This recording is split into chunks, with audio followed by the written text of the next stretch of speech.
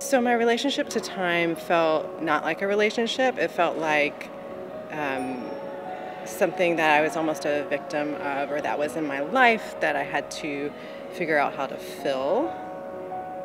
And now I don't think of it that way. I even don't think of filling every hour. As a mom, it's kind of, I'm gifted the opportunity to be present and just realize that I have all the time that I need.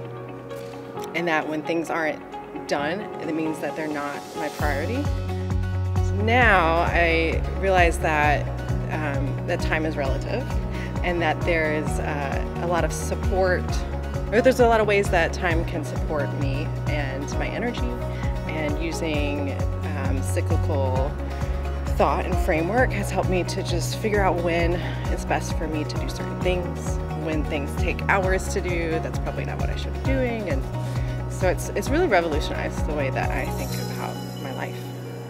Now I know when I'm making my art and painting that there are certain times of my month that it's better to do certain things. Like if I try to produce something really detailed when I'm in my luteal phase or my menstrual phase, that it doesn't work. It takes a lot longer than when I have certain energy to do certain other objects. And also I give myself permission to stop doing and let things go. Yeah. Yeah.